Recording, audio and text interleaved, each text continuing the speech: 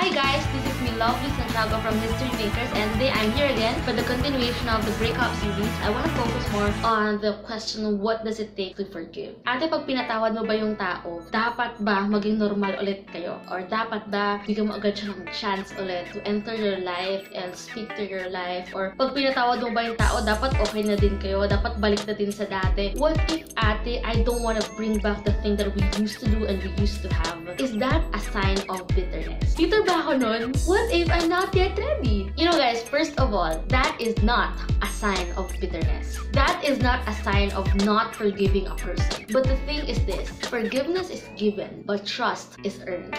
So it's okay. It's okay kung di mo na mabalik. Kasi patawad mo naman siya, pero hindi mo na ulit siya mapagkatiwalaan sa buhay. You know, for me, I have a lot of people who have hurt me in my life. I forgive them. I accept forgiveness. Who I am not to forgive. I'm not Christ. Si Christ nga kung kaya niya magpatawad, for sure kaya ko rin magpatawad. And I can easily extend forgiveness to people. It is a decision for me. But I cannot trust them anymore. I just cannot allow them to hurt me again. I just cannot allow them to just speak to my life again. I cannot. And now, I'm not focusing on them anymore. I'm focusing on the thing that God wants me to do, on the things that God is giving me, on the people that God has entrusted to me. And when you're hurt, you become wiser. Mas naging wise ka sa mga taong papapasukin mo sa buhay mo, sa mga taong pakikinggan mo, you will be wiser this time. But it doesn't mean that you do not forgive.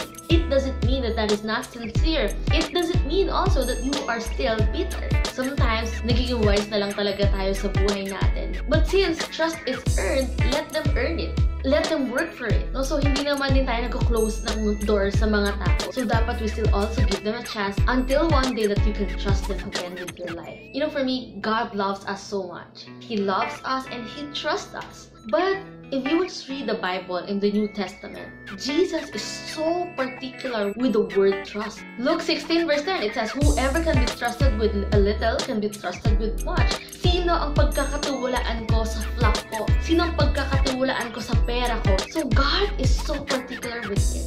Can you be trusted? And same thing with us. We can easily give love to people. We can also give forgiveness to people. But once it was broken, we know and we have that tendency na, okay, this can't be trusted with little.